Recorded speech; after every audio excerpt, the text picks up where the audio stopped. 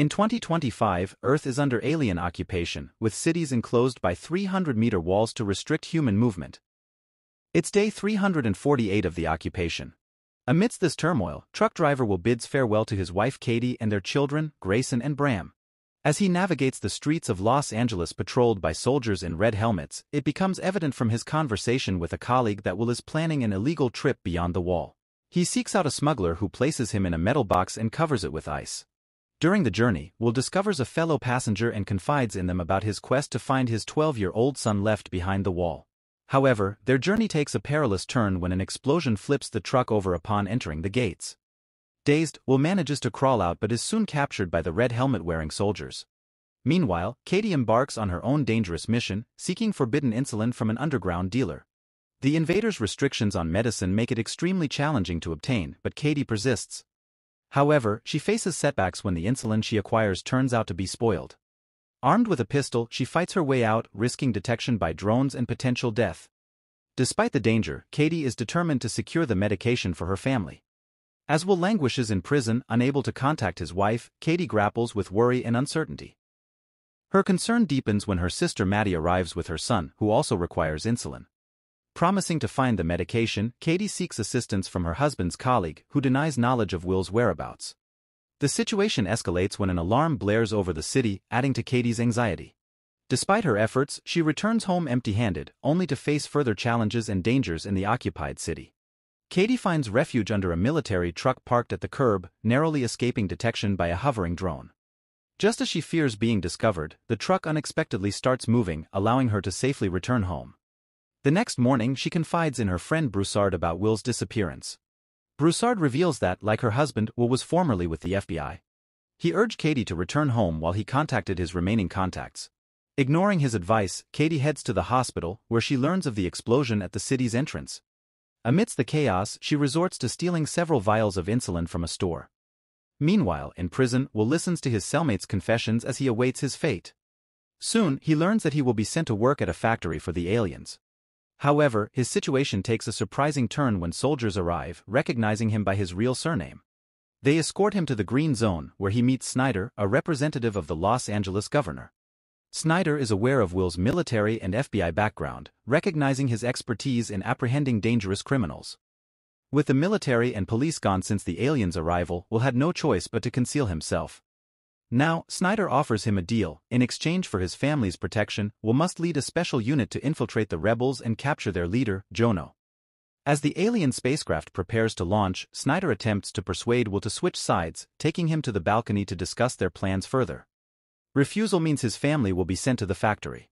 At night, the Red Helmets return Will home, startling his family. He reassures them, claiming he was in an accident. However, Katie senses her husband's deception. Learning he went to search for Charlie, she breaks down in tears. The proposal from Snyder further infuriates her. She refuses to be the spouse of a traitor. The next morning, the family is awakened by the aroma of bacon. In the kitchen, they discover Snyder, who has prepared breakfast and even managed to brew coffee, a rare commodity. As he eats, Snyder outlines the advantages of their new arrangement: security, a private tutor for the children, quality meals, and employment. Additionally, the aliens permit the couple to reopen their old bar. However, Will's consent is contingent upon the return of his son, who is in another block. Snyder agrees to consider this condition. The following day, Katie visits an inconspicuous house where members of the resistance gather. She informs them that the occupiers have enlisted her husband to locate them. The next morning, Will heads to work, only to realize that Snyder deceived him.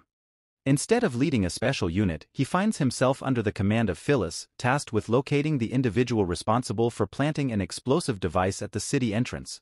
He is partnered with Bo, a former policeman. Meanwhile, Katie arrives at her bar and stumbles upon her missing son's belongings. Broussard interrupts her cleaning, eager to learn what information the police have gathered regarding the explosion at the customs. However, Will has just commenced his new assignment and lacks any details. Meanwhile, Will and Bo approach the residence of the wanted criminal's girlfriend. Employing deception, they compel him to flee through the back door. They apprehend him shortly after, but their capture is interrupted by the sudden appearance of a drone. Fearlessly, Will stares directly into its lens, causing it to vanish instantly. At the station, the detainee is brought in, where they encounter Will's arrested colleague. The man pleads with Phyllis to release him in exchange for information, but she refuses. Later, Will returns to his trailer, only to find his family absent. Simultaneously, Katie arrives at the house with the woman and child seeking refuge. After hiding them upstairs, Katie heads to Broussard's for assistance in acquiring new documents. However, he declines, citing the Resistance's aversion to risks. Disappointed, Katie confronts Will at home, who, upon learning about their presence, agrees to take them to a forger. Along the way, they encounter the Red Helmets, who, after inspecting their pass, apologize and allow them to proceed, leaving Katie in disbelief. They reach the master's residence, where Will arranges for the fabrication of the documents. He reassures Katie that he has apprehended the individual responsible for the bombing and assures her that once they locate Jono, they can bring Charlie back. Later, Will escorts the woman and child to a displaced persons camp. Meanwhile, Katie meets with Alexander, the leader of the resistance, who assures her that the boy apprehended by Will belongs to another faction but pledges to warn them at the station. Will discovers that a group of prisoners is being prepared for transport to the factory. Phyllis advises him to resign himself to the situation, citing the city's weakened defense, destroyed in just 8 hours. What could a handful of rebels accomplish during the night? Katie consoles her husband when he receives news that the suspect has disclosed his accomplice's whereabouts. Will departs, prompting Katie to hurriedly phone Broussard to warn him. Simultaneously, the prisoners are taken to a location, stripped, disinfected, and then reclothed. However, the Red Helmets, upon reaching the location disclosed by the detainee, discover only the bodies of rebels, leading Will to suspect a spy within the police force. The following morning, a man with a cart enters a nondescript house on the outskirts of Los Angeles, initiating a radio broadcast calling for the overthrow of the occupation led by Jono. Detecting the transmission, the Red Helmets head to the location. Meanwhile, Bram duplicates the broadcast recording and conceals the cassettes under the bed.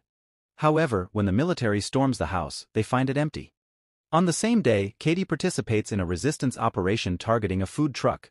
Tragically, one of their comrades, Kim, is mortally wounded during the attack. Katie attempts to assist him, but Broussard intervenes and ends the boy's suffering, leaving Katie deeply unsettled. Soon, drones arrive, indiscriminately firing upon passers-by. Despite the chaos, Broussard calculates the authorities' response time to the incident. Following the operation, Katie rushes home, barely managing to wash away the traces of blood. She is so shaken that she refuses to explain anything and locks herself in her room. Meanwhile, at school, Bram hands a cassette to his teacher, who notices a shift in the pattern of the alien ship's takeoffs. He had observed a large object circling Earth in the sky and now plans to construct a more powerful telescope. At the scene of the incident, the police arrive. Will notices the body of a boy who appears to have been intentionally finished off. Phyllis orders a photo to be taken of the victim and swiftly identifies him.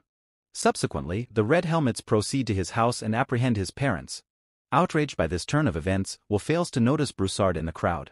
Broussard heads to the resistance base and reports the incident to Alexander, who remains confident that Kim left no trace. Later, Will returns home, where Katie explains her morning behavior, revealing the items found in their son's bar. Distraught, Will blames himself for his perceived powerlessness against the masters, but Katie assures him of her support. Subsequently, Katie meets with Broussard, who justifies his actions as saving Kim from potential torture. However, now they must extract any information Will acquired during the investigation from him. Meanwhile, Bram's friend seeks his help, leading him to an underground tunnel beneath the wall, where her brother sustained a leg injury. Turns out their father had worked there before the arrival of the aliens, and now they utilize the tunnel to venture beyond the wall. Will and Bo investigate a cultural center listed among the places visited by the deceased Kim and stumble upon a rebel weapons cache. Meanwhile, Bram's friends reveal to him that they have been crossing to the other side for 6 months to procure food, as there is no one beyond the wall. Upon learning about the lost weapons, Alexander tasks Broussard with warning Katie about the unacceptable nature of her husband's actions.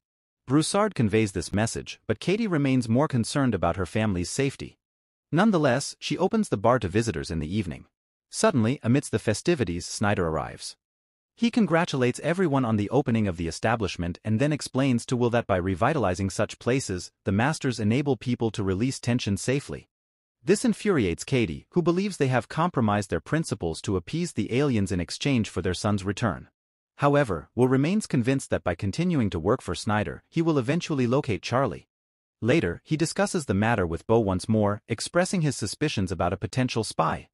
However, Bo, who has experienced betrayal firsthand, is skeptical about such a possibility. Meanwhile, Katie confides in Broussard, revealing that the rapid discovery of the Resistance's hideouts is likely facilitated by a woman with access to a vast database. She is willing to disclose her name if it ensures Will's safety. Broussard pledges to honor this agreement. The following day, a squad of red helmets storms into the school, brutally arresting a teacher and assaulting a student.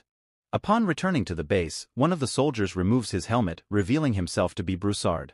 He later informs Alexander that he has acquired the duty schedule of the red helmets, providing them with an opportunity to be in the right place at the right time.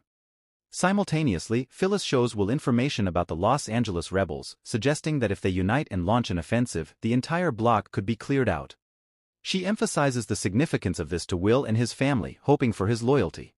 Meanwhile, Katie takes the children for a walk with Lindsay, the governor appointed by the authorities, and activates a prearranged signal by turning on a street light. Upon hearing the sound of breaking glass, she counts to 10 before deploying a fire extinguisher. Only after extinguishing the fire does she call emergency services. Both the red helmets and Will arrive at the scene. Will is infuriated to find his house being searched, but it's standard protocol. Katie is then summoned for interrogation by Phyllis. She is promised enhanced security for her family, and the neighbors are warned that they will be held accountable if any harm befalls them. Katie is taken aback by the realization that they will now be feared by those around them. Phyllis probes Katie about various aspects, including the personal dynamics between husband and wife. In the meantime, Maddie seeks employment at the Commission for the Preservation of Cultural and Artistic Items and introduces herself to Charlotte, the director, hoping to secure a position as her assistant. Following his wife's interrogation, Will confronts Phyllis, who presents him with tapes discovered under Bram's bed and advises him to keep a closer watch on his son. She decides to retain these pieces of evidence for the time being.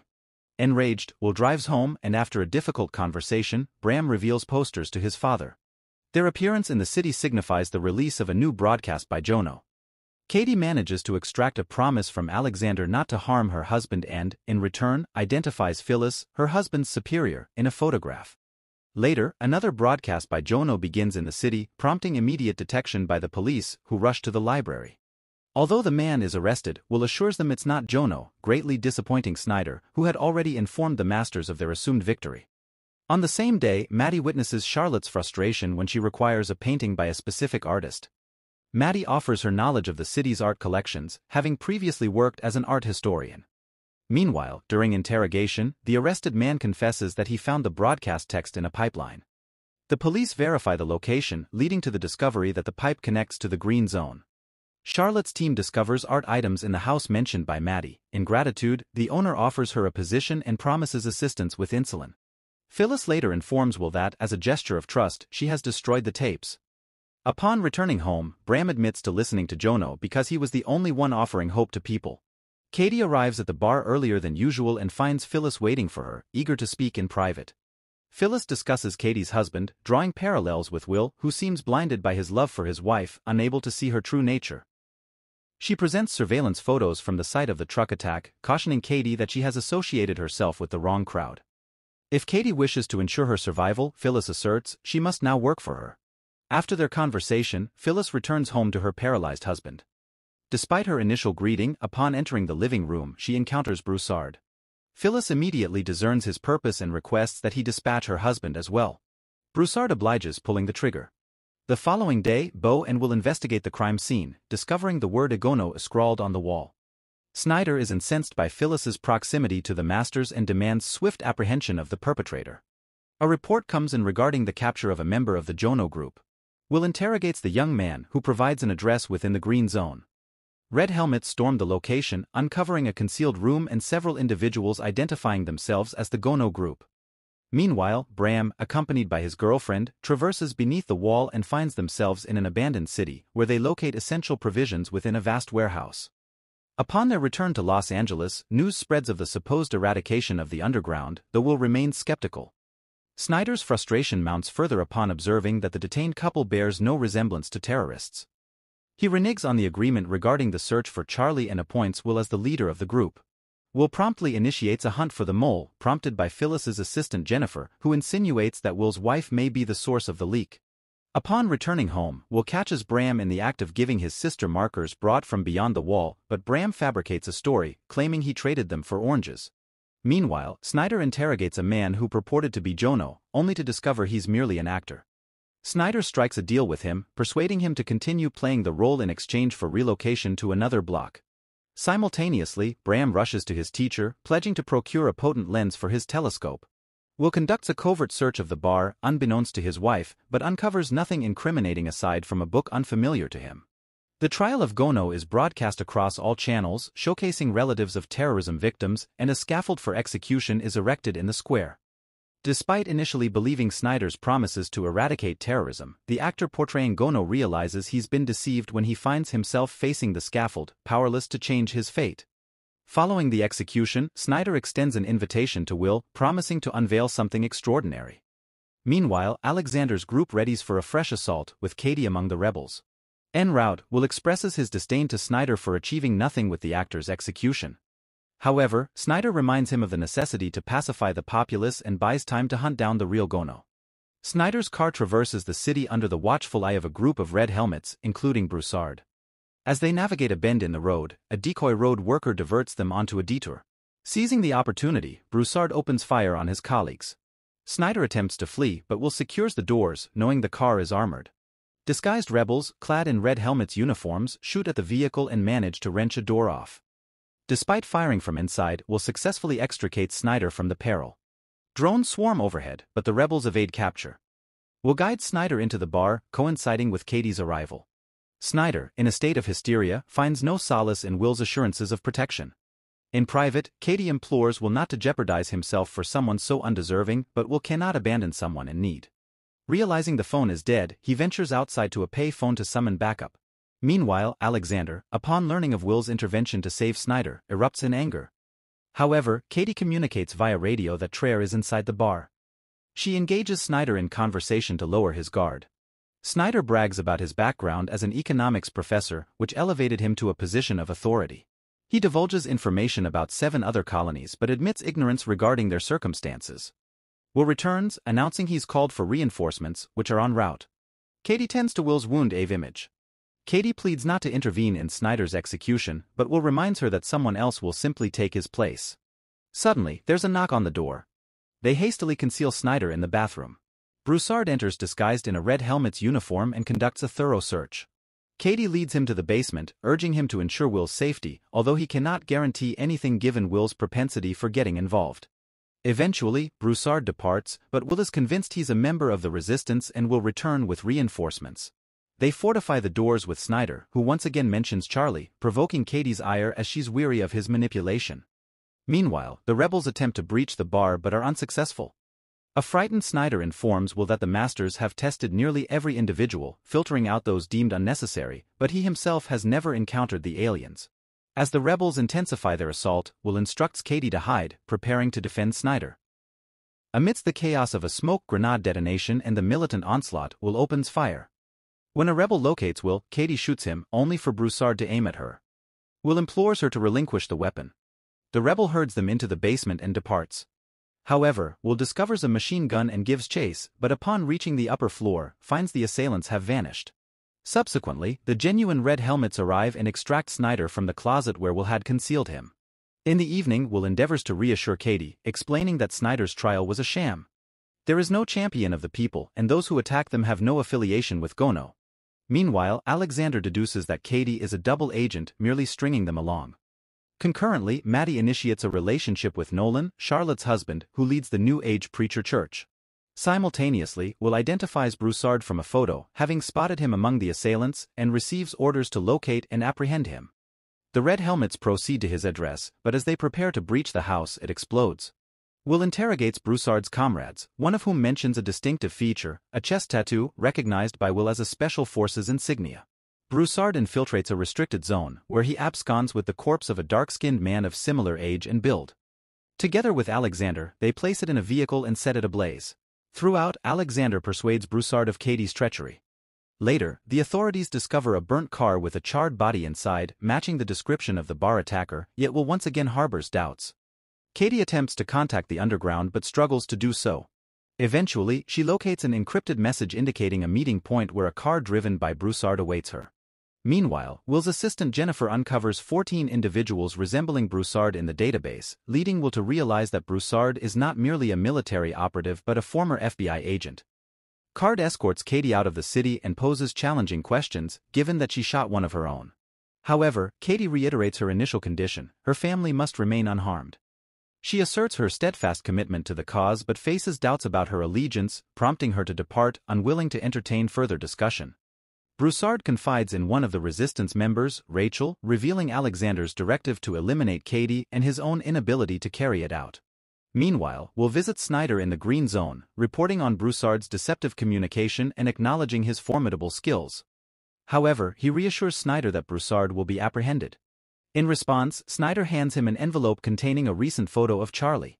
Will delivers it to Katie, who tearfully implores her husband to free themselves from Snyder's control. He pledges to do so when the time is right. In the meantime, Charlotte discovers Maddie's relationship with Nolan and threatens to terminate her employment. Nolan, however, asserts his authority and offers Maddie a position as his assistant. Armed with new information, the police summon Will, who returns home to share with his wife a photo of Broussard and the revelation that his fingerprints were found in their bar. Katie initially denies knowing him, but when Will shows her images of his victims, she recalls Broussard's visit, during which he claimed to reside in his mother's home and work on renovations. Jennifer swiftly tracks down Broussard's mother's house using receipts from construction stores. Meanwhile, Rachel approaches Katie, admitting Broussard's involvement in numerous killings, albeit as recalling her own near-victimization, confronts Rachel, who defends Broussard's restraint in sparing her life. Concerned for Broussard's safety, Katie alerts him to Will's discovery. As the Red Helmets converge on Broussard's mother's residence, they find it deserted, with abandoned tools indicating his escape. Will encounters a neighbor, later revealed to be Alexander, who denies any knowledge of Broussard's whereabouts. However, Will notices a familiar book on Broussard's table, akin to the one found in Katie's bar. Meanwhile, Will's partner investigates a factory where workers frequently fall ill or perish, only to discover that these factories are situated on the moon. Will shares a photo of Charlie with his children, confessing his government employment was solely to reunite with his son. Elsewhere, the governor of the Los Angeles block visits Snyder's, assuring him of smooth operations despite her evident skepticism. Katie seeks counsel from Rachel, discovering her underage son's involvement in the resistance. While impressed by Rachel's bravery, Katie decides to withdraw from the group to safeguard her family, though Rachel pledges ongoing support. In a twist, Alexander contacts Will, accusing Katie of being the mole within their ranks and arranging a rendezvous. Will attends the meeting where he confronts Broussard's neighbor, who confesses to leading the cell and offers to betray his comrades in exchange for freedom from the block. In the meantime, Broussard rendezvous with the leader of the youth rebel cell, obtaining intel about the impending arrival of a significant figure. Will updates Broussard on recent developments before approaching Snyder to convey Alexander's terms, prompting Snyder to request a face-to-face meeting. Later, during an evening conversation, Katie revisits the topic of Charlie's whereabouts, questioning why Snyder can't facilitate his return if he knows his location. However, the focus shifts to the impending meeting with Alexander, who expresses willingness to betray the entire cell. Sensing danger, Katie discreetly signals Broussard at the bar. Meanwhile, Bram and his teacher observe peculiarities on the moon's surface, indicating potential alien mining and storage facilities. That night, Broussard arrives at the bar, where Katie divulges the leader's treachery. He promptly confronts Alexander, but the latter insists on severing ties with Katie and prepares for a new operation. The following day, Will escort Snyder to the rendezvous with Alexander, who confesses his desire for survival and seeks a universal pass for interblock travel. In exchange, he offers intelligence on Broussard's group, acknowledging their plot to eliminate the minister. Alexander arranges a meeting for Broussard, intending for the police to apprehend him. Subsequently, Will pledges to escort Alexander beyond the wall in exchange for the pass. Later, Broussard arrives at the designated market rendezvous. Rachel and Katie join him, and upon spotting the Red Helmets, Katie promptly alerts Broussard. Amidst the chaos caused by a rebel igniting firecrackers, panic ensues, and gunfire erupts from the military, tragically resulting in Rachel's death. Broussard manages to evade capture. Meanwhile, Will confronts Alexander at his heavily guarded residence, revoking the deal with Snyder. However, Snyder's attempt to incriminate Katie seals his fate, leading Will to fatally shoot him, pinning the blame on Broussard. As night falls, Rachel's family is found hanged, prompting Katie to pledge her support to Broussard. Will subtly acknowledges his awareness of Katie's involvement in the resistance. During the subsequent night, a spontaneous uprising erupts, resulting in the deaths of several Red Helmets. Bo asserts that the populace's patience has worn thin. Will inform Snyder about intelligence regarding a new rebel faction located beyond the wall, hinting at the existence of an undisclosed passage to the authorities. Seeking permission to investigate further, Snyder agrees but assigns them a guard. Meanwhile, Broussard and Katie meet with the leader of the youth cell, who proposes a joint assault on the minister, to be executed within the underground subway, now exclusively utilized by the masters. Venturing beyond the wall, Will and Bo scale a skyscraper to survey the cityscape before staging a faux attack on themselves, prompting their guard to investigate. Discovering a supposedly lost map left behind by the assailants, their commander scrutinizes the findings. Subsequently, Will highlights to Snyder the strategic markings on the map denoting the rebels' intended targets. Snyder reports the discovery of a tunnel beneath the wall. Broussard instructs Katie on shooting techniques. Meanwhile, Red Helmets, under Snyder's command, raid Nolan's residence, accusing Charlotte of concealing valuable paintings from the masters and apprehending her. That night, Katie discovers a book promoting the benefits of the arrival given to her daughter by Lindsay. Disturbed by the indoctrination of children by the new church, she urgently contacts Will to share her concerns. Will, in response, reveals their imminent relocation to Bo's residence beyond the wall, accusing Katie of spying on him. Overwhelmed by the constant deceit between them, Katie insists that hiding, even beyond the wall, is futile. They decide that Bo should flee alone. Subsequently, Katie and Broussard eliminate guards, infiltrate the subway, and open a secondary entrance for the group's ingress. The rebels orchestrate an explosion, derailing the train. Amidst the wreckage, they discover the body of an alien. Will receives word of this development and rushes to the station, where the governor soon arrives, declaring the abduction of a master. Recalling a previous incident resulting in the destruction of Dallas after the demise of 2 aliens, the governor issues a stern warning to Los Angeles about the repercussions if the missing master is not found. Meanwhile, a rebel faction transports the alien to a clandestine location, utilizing metallic foil to block signals. Will rushes home and instructs Maddie to hide the children, considering taking them to the green zone. He attempts to locate Katie and Bram, providing Bram with a secret number his mother received the previous day. Meanwhile, as rebels endeavor to relocate the alien, an unexpected daytime curfew is imposed. Maddie and the children find themselves in a massive queue, with chaos ensuing as they attempt to navigate through it, resulting in Bram fleeing. Concurrently, rebels seize a Red Helmet's vehicle and load the alien into it. Police receive footage from subway cameras, with Will recognizing Katie but keeping it to himself. Bram seeks refuge with his teacher, leading him to the tunnel. Elsewhere, the group transporting the alien utilizes a commandeered police car, witnessing a house being fired upon to instill fear in the populace. Snyder is ousted from his position, leaving the governor powerless. The alien is transported to a secluded laboratory, where attempts are made to breach its suit. Will entrusts the rebel codebook to Jennifer, and together they analyze operation footage from Broussard's arrest attempt, identifying the youth cell leader in the process. The rebels manage to activate the communicator on the alien's wrist. Will confronts Katie's group, urging them to surrender the alien and flee for their safety. However, Katie opts to defy his demands, prompting the rebels to escape through a concealed passage just as drones converge on the house. Katie eventually opens the door, and Will contacts the authorities, resulting in the alien's apprehension. Snyder expresses gratitude by providing Will with a universal pass for passage beyond the wall. Meanwhile, Bram and his teacher are intercepted in the tunnel by the police. Snyder is apprehended by a patrol. Will ventures beyond the wall in search of his son, while Katie returns to a desolate home, marking the conclusion of the first season.